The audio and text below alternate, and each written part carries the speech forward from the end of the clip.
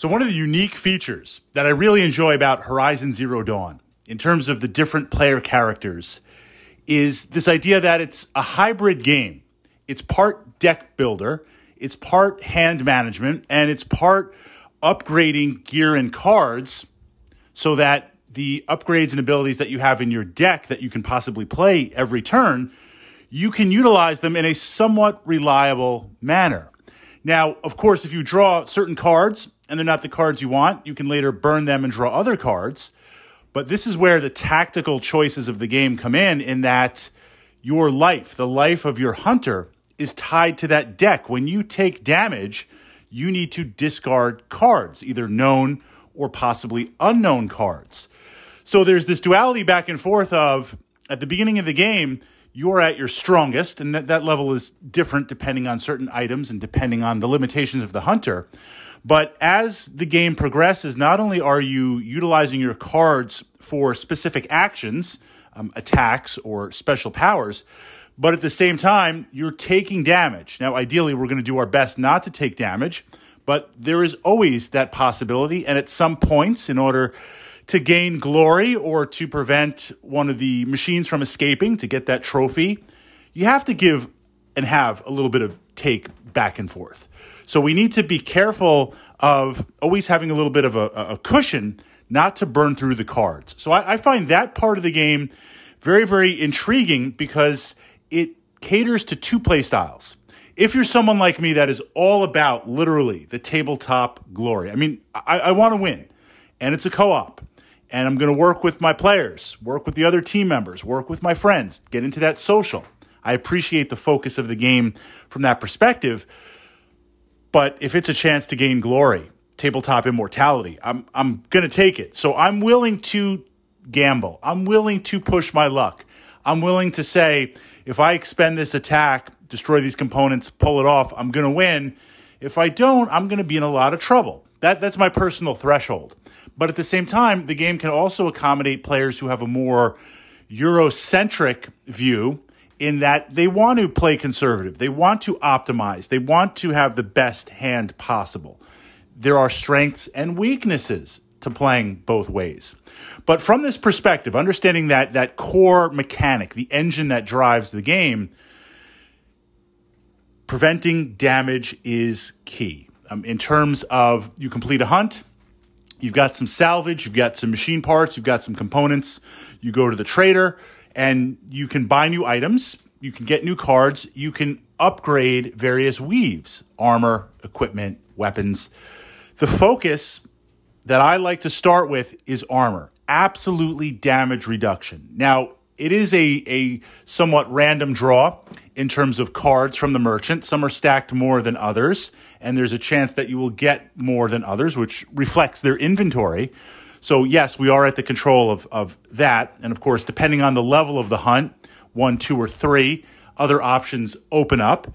But within that random that we can control, the reason why I say go for damage reduction possibilities first is twofold. When you take damage, it is a fixed amount. So when you attack one of the machines, you're rolling the dice. How many hits did you get? How many criticals or special activations? We look at the cards. Does it convert to shock? Does it convert to fire? Does it convert to additional damage? Does it allow you to trigger something? That's the puzzle mechanic you can work out. And while it is based on the dice, of course, different dice have a different output, there are ways to influence the dice based on upgrades and based on certain weapons that will give you a larger dice pool. But that's random. The one thing that I can count on getting hit every single turn is the amount of damage that I'm going to take from that machine, whether it's ranged or whether it's close. So it's going to be fixed. I know tactically, if I make a mistake or if I gamble a little bit, this is the damage threshold that I'm going to receive.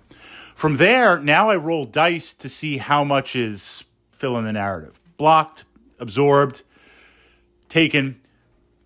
The dice there, of course, again, can be controlled randomly, depending on the armor. Does it roll a blue? Does it roll an orange die?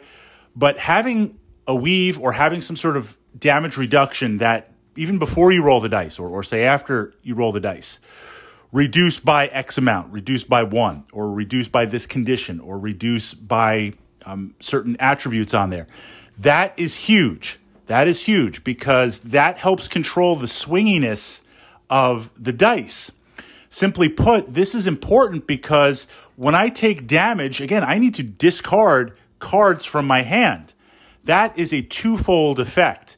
The twofold effect is, first of all, I'm literally losing cards.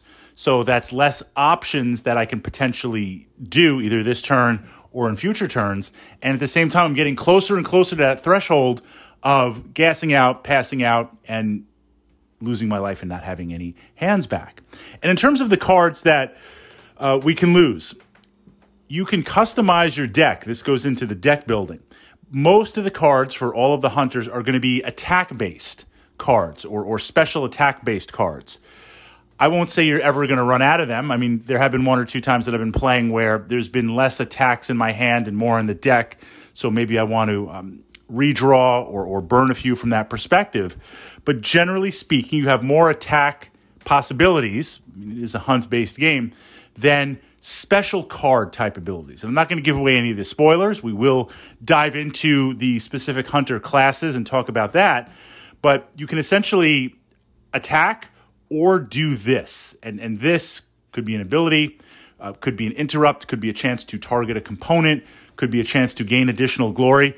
Those cards give you a significant advantage. So if I can negate damage from my hand with an upgrade, so I take a hit, I take 4 points from a grazer, I roll the die, I reduce it by 2, I've got 2 left, I reduce it by 1 more because you subtract it because of that item upgrade. I take 1 damage. That is controlling it. So I find for that duality, I really, really want to make armor my first priority. Even if I'm a ranged hunter, even if I'm at that point where I'd rather be more ranged than up close, stuff happens. And of course, there is ranged attacks in the game. And some of the machines will attack ranged in the game. Damage reduction, preserve your cards, and then from there, keeping an eye on upgrading weapons and upgrading abilities to output the damage.